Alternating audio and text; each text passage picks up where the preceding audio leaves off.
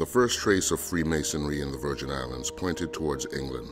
In 1756, the Grand Lodge of England founded a lodge on St. Croix called St. George's Lodge. It was registered as number 224 in the Grand Lodge Register, but was changed to number 216 about 10 years later. In 1776, Brother Christian Ewald, on behalf of the Brethren on St. Croix, made an appearance through his mother lodge, Zorobel to the North Star in Copenhagen, to found a daughter lodge named To the Holy Cross. Ewald was named as the master and had to declare under oath that he would fulfill his obligations, particularly to the Scottish Grand Lodge in Copenhagen. The work was most likely done in German, as was the custom at the time in Denmark. The founding of To the Holy Cross had a devastating effect on the English lodge St. George's because on April 29, 1780, King Christian VII signed a prescript to the leaders of Freemasons, directing them that never and nowhere in any Danish land or possession should they recognize a foreign prince of royal blood as Grand Master, or give any such authority or influence over the order. This prescript was enlarged in another royal document on November 2, 1792. The prescript gave Brother Ewald the opportunity to refuse the English Lodge St. George's number 216 the right to work.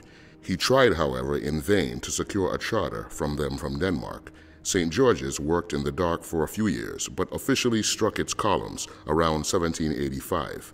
It remained on the rolls until 1814, when it was erased. On December 3, 1785, another Danish lodge, St. Thomas to Unity, was founded on the island of St. Thomas.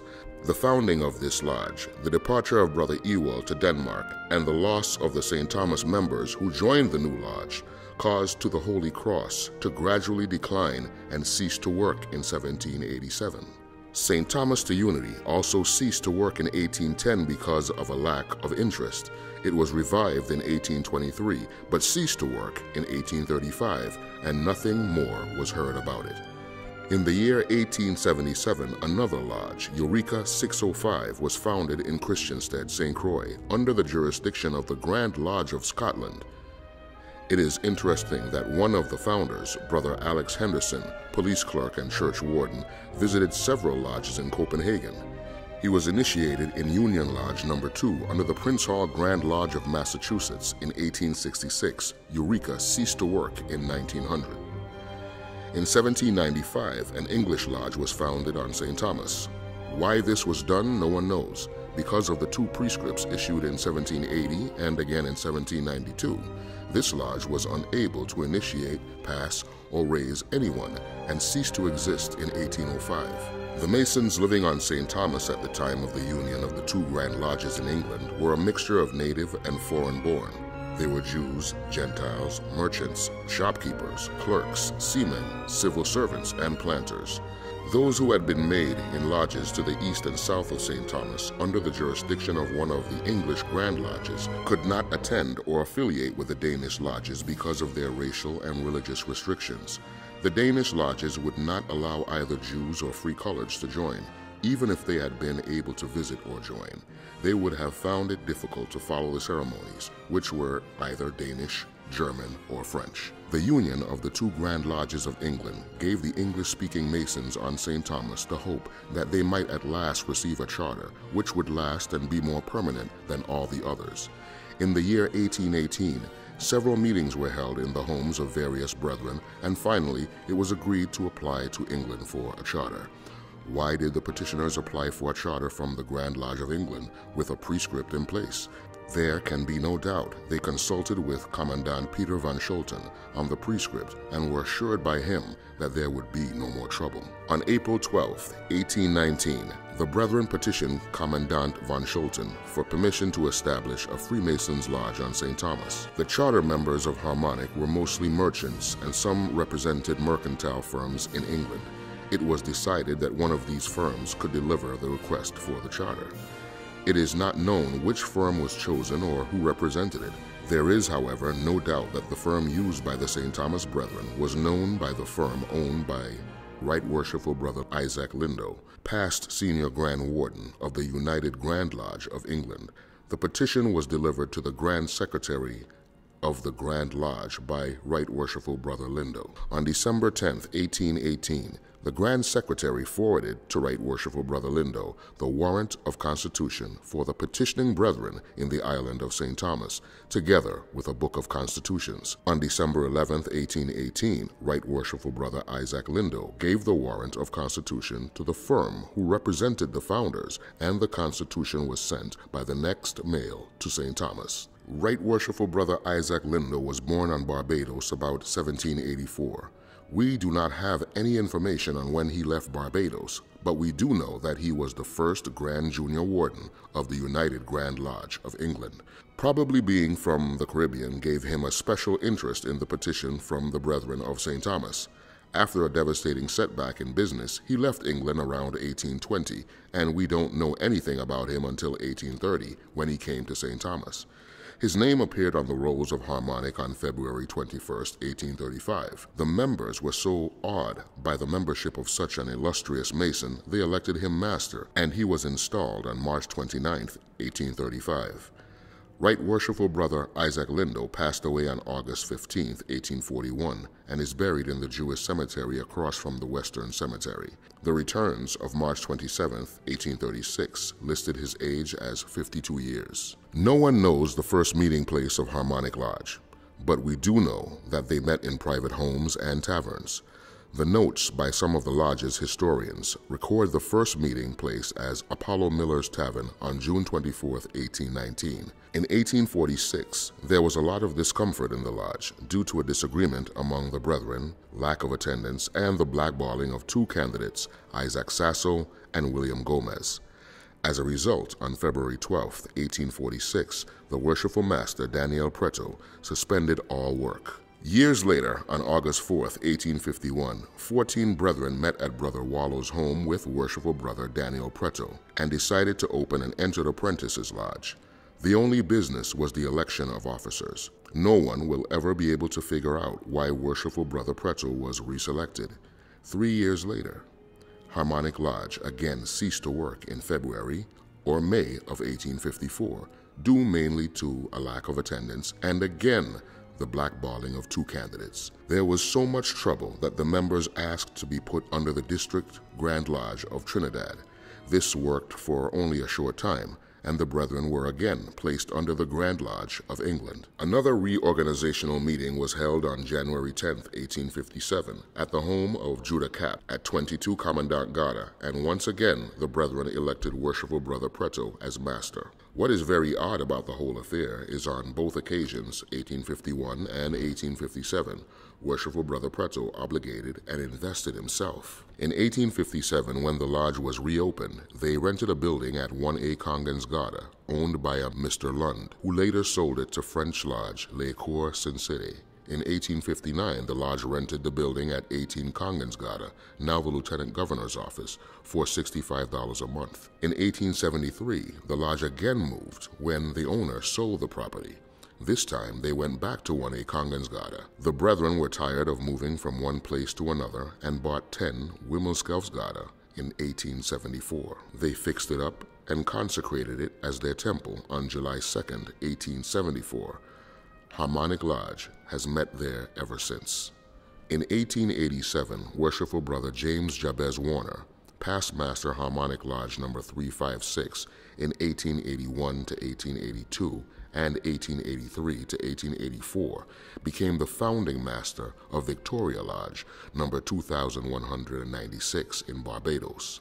Worshipful Brother Warner was originally born in Antigua. He became a Mason in Scotia Lodge number 65 in Bridgetown, Barbados. At the age of 26, he came to St. Thomas and became affiliated with Harmonic Lodge number 356 on December 7, 1877. He returned to Barbados in 1885 and was blackballed for membership in Albion Lodge number 196. A Masonic trial was held where it was determined that Worshipful Brother Warner was blackballed only on account of his color. The incident resulted in the formation of the Victoria Lodge number 2196 through the sponsorship of Harmonic Lodge number 356. From 1899 to 1906, the Harmonic Lodge suffered greatly from non-attendance. There were hardly any initiations, and on several occasions visitors were called upon to occupy the chairs. During this time, at one meeting, there were only the master, 2 past masters, and 4 visitors. The Great Fire of 1831 probably destroyed most of the Harmonic Lodge records dating back to 1818. The 1916 hurricane destroyed some, and termites got in their licks. At the time of the 1916 hurricane, Harmonic had on its rolls as Tyler and/or serving brother Sam Dunbavin, a carpenter by trade. The lodge suffered great damage, and Bro Sam went to work immediately, restoring the roof.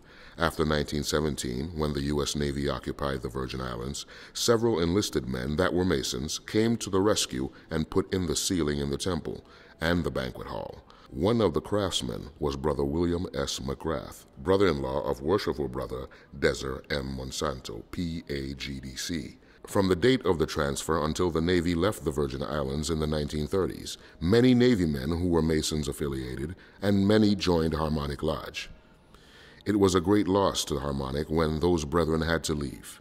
In 1932, Harmonic was presented with a Bible from the Marine Brethren of the Military Lodge at Cherry Point, North Carolina.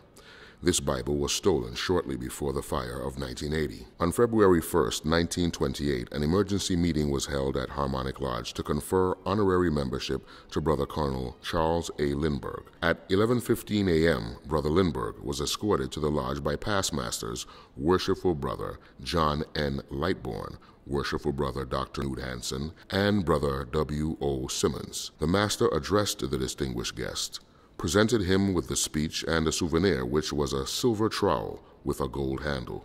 Suitably inscribed, Brother Lindbergh thanked the brethren. During the 1930s, Harmonic prospered and the excellent work continued. Outstanding masters were Brother Jacobs Robles, Worshipful Brother Orville Ken, Worshipful Brother Edwin L. M. Monsanto, Worshipful Brother Newt Hansen, and Worshipful Brother Morris de Castro. In the 1940s, the world was again engaged in a world war. The United States Navy returned, and once again, Harmonic was filled with visitors and requests for membership. These were not happy times, however. The toasts to the casualties of war in the banquet hall were loud and clear. The 1970s were very productive for Harmonic Lodge. Quite a few new members were made, and this generated a lot of interest in the craft in general, and Harmonic Lodge in particular. My name is Worshipful Brother Aubrey Neltrop. I'm a native of St. Thomas. I became a member of Harmonic Lodge 356 in February 1961. Harmonic Lodge 356 in the 60s and 70s affiliated very strongly with the Grand Lodge of Michigan and the Grand Lodge of Puerto Rico and also the Grand Lodge of New York. Those members used to come here on cruise ships every summer. And with the Grand Lodge of Michigan, we became very close for over a period of 10 years. Each year we would do a ceremony, and the following year they would do it in their way. On January 3, 1980, through the carelessness of a burglar, our building was set on fire. The lodge met in the banquet hall downstairs for some months and moved into the partially completed temple to consecrate St. Ursula's Lodge number 8952 on August 18, 1980. The money to rebuild came from all over, Masons and non-Masons, and the building was finally finished in January of 1981. I'm Worshipful Brother Sir Frederick Clarence Viollet Jr., known to the brethren as either Freddie or just Fred Viollet Jr. I'm an attorney in St. Thomas.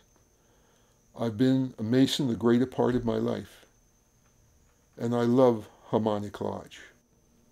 I've been asked to say a word about the fire that we had on or about 1980 up at Harmonic.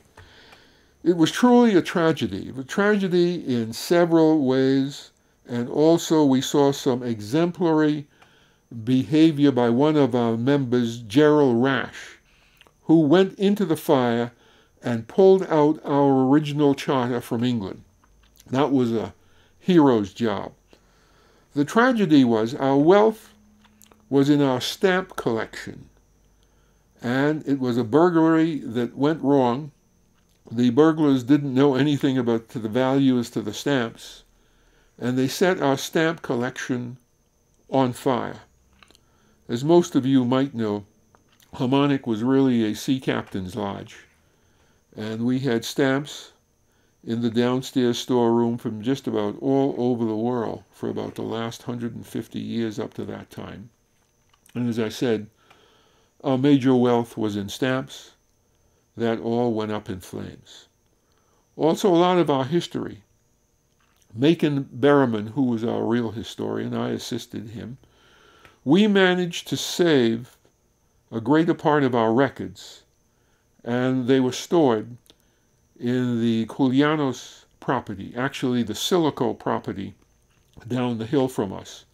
With the rebuilding of Harmonic, we must thank someone who has gone unnoticed and out of our history, and that is Edith Woods, the wife of John Woods, who had an instrumental part in playing with the reproduction of the building itself and of the temple in particular. She by herself redid the ceiling to exact specifications, also worked with the architects and engineers as to getting everything that was in the building structurally to be rebuilt. And I must say, she did a wonderful job.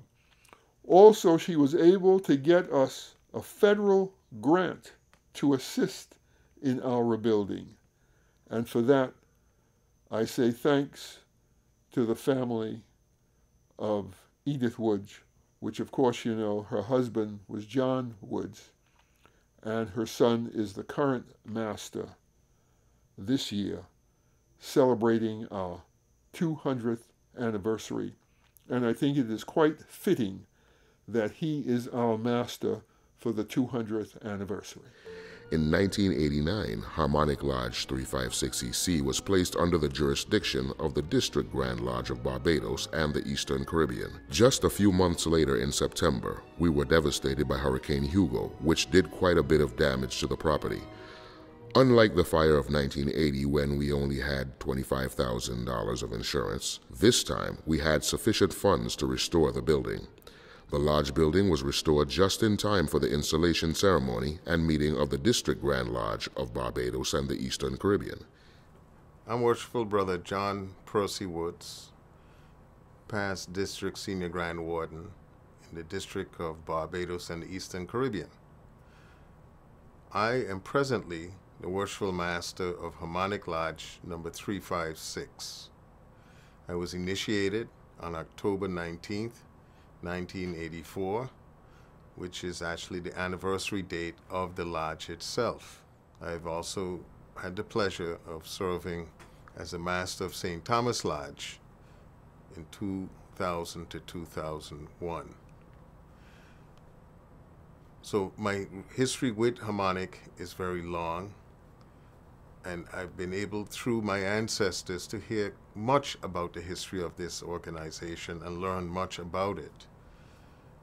From my father, Worshipful Brother John D.M. Woods, I learned about the founding of St. Ursula's Lodge, number 8952 in 1980. How in 1975, several brothers living in Tortola approached him and other members of Harmonic Lodge about sponsoring a lodge in Tortola. This was done and ready to be chartered in 1980. By a twist of fate, the person designated to be the charter master passed away suddenly, and his immediate successor also experienced health issues. The third choice became a master or past master from Harmonic Lodge. That fell to my father, Worshipful Brother John D.M. Woods, and he, along with several other committed Masons from Harmonic Lodge, went for 5 years straight, every meeting, to make sure that lodge would be founded on firm ground and survive. That lodge is now one of the biggest lodges in the districts and one of the most profitable. In 1985, Masons living on Anguilla discussed with Worshipful Brother Gerald Rash the possibility of Harmonic sponsoring their request for a charter.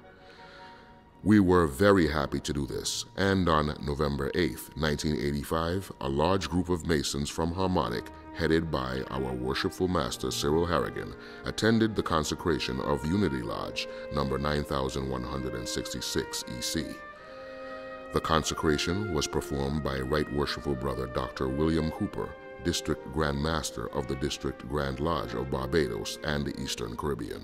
I'm Reese Hodge, a longtime member of Harmonic Lodge, the founding member, master of St. Thomas Lodge. I was a past Assistant District Grand Master for the District Grand Lodge of Barbados and the Eastern Caribbean.